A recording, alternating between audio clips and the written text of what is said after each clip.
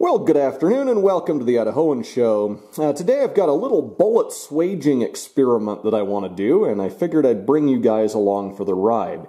Now, this is pretty simple in concept. Here I have just a cast lead powder-coated 44 caliber bullet.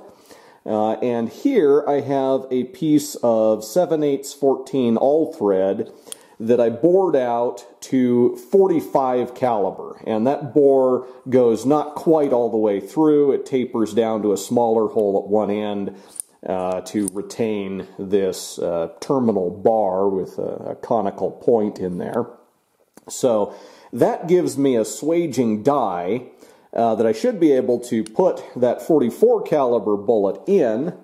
And then I turned this little ram that'll go in the shell holder of my reloading press, and I can just put some pressure on that and squish it down, and that should allow me to swage a 45 caliber bullet out of this 44 caliber casting.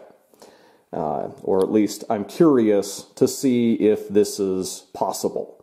So let's give it a try.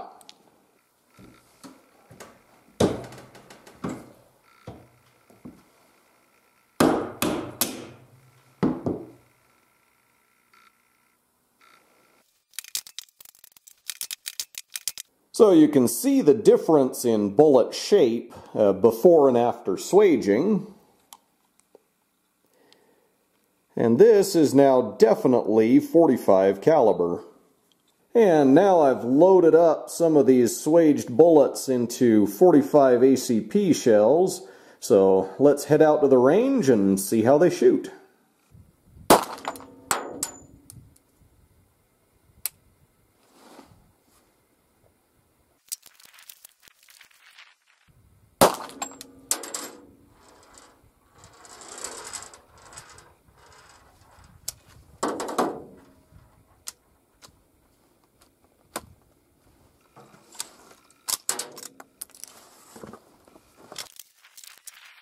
Okay, so these are shooting okay, but they're not feeding correctly. And I think the problem is that the slope of the bullet point is just too abrupt. So I'm going to have to make a new fitting for my swaging die to give us a little bit more of a gentle bevel on the front of the bullet.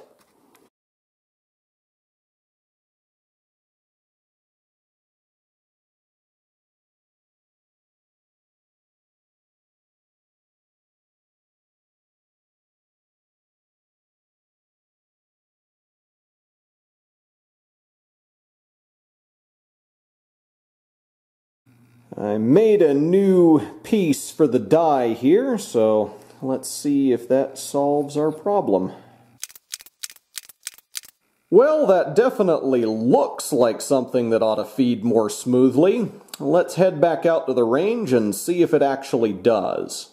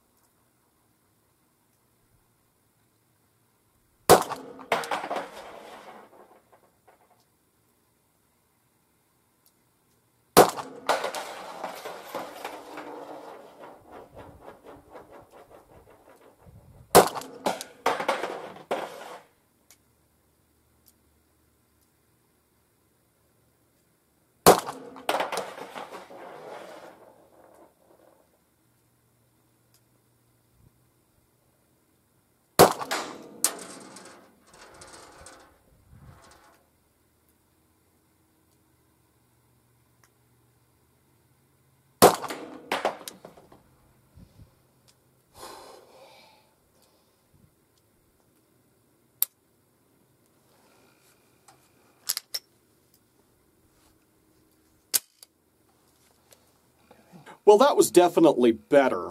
I did have the one failure to feed, and then the slide failed to lock open on an empty magazine at the end. But those to me seem like symptoms not of any problem with the bullet, but simply of too light of a powder charge. If I increase the powder charge a little bit, that will increase the recoil impulse that's imparted to the slide, and cause it to cycle a little more forcefully, get it all the way back so that it will lock open on an empty magazine and give it a little bit more inertia to feed cartridges all the way into the chamber. So, seems like our experimental swaged bullets are working. Let's go take a look at the target and see how the accuracy is. Well, if we throw out that one outlier down on the bottom left, that's about a 4-inch group. Shooting a pistol offhand at 25 yards, I'd say that's perfectly respectable accuracy. Well, I may need to fine-tune my hand loads a little bit in order to get them to cycle reliably in this gun. But, based on what we've seen here today, I would say that these cast, powder-coated, and then swaged lead bullets do seem to be a perfectly viable option for bullet choice. Now, do they offer any real advantage over a straight-up cast lead powder-coated bullet? That's probably debatable. It's certainly possible that the swaging process would ensure a little bit better concentricity and greater uniformity of the diameter and things like that would contribute to greater accuracy. But that would take a lot more shooting data than what we've gathered here today to conclusively prove any kind of accuracy advantage. You could also argue, perhaps, that if you're shooting a couple of different but similar calibers, like, say, 44 and 45, that you can streamline your bullet production process by casting everything in 44 caliber and then swaging some of them up to 45. That would allow you to have one less bullet mold and do all your casting with the same setup, but then you also need a 45 caliber swaging die, and you add an extra step when you're swaging 45 or when you're making 45 caliber bullets. So again, whether or not that's beneficial is probably debatable. What we've proven here today, though, is that it is possible. And that was really all I was exploring in this initial experiment. So until next time, thank you for watching the Idahoan Show.